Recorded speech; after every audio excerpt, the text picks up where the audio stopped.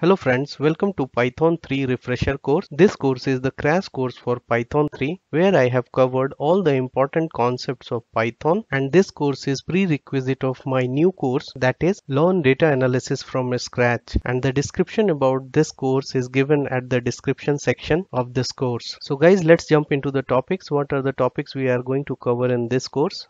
We will be starting our course with the session called IPython Interpreter, where I have discussed in detail what actually the IPython interpreter is and how it is different from the Python interpreter. Once we get the understanding, then we have discussed about Jupyter Notebook, as we are going to use Jupyter Notebook thoroughly in this course. Once we set up the Jupyter Notebook, then we will start our discussion with the basic data types within Python. Once we get the understanding of the basic data type, then we will have a discussion on collection type. And in this refresher session, I have covered all type of collection types, that is lists, dictionaries, sets and tuples. Once we are comfortable with the collection type, then we have also discussed about the functions, where I have discussed about how to create functions within Python 3. We have also discussed about the modular programming with the help of functions. Once we are comfortable with the functions, then we have also looked into classes and objects, how to create classes in Python 3 and how we can instantiate those classes and create an object from those classes. That also I have covered in this session. I hope you will enjoy this refresher session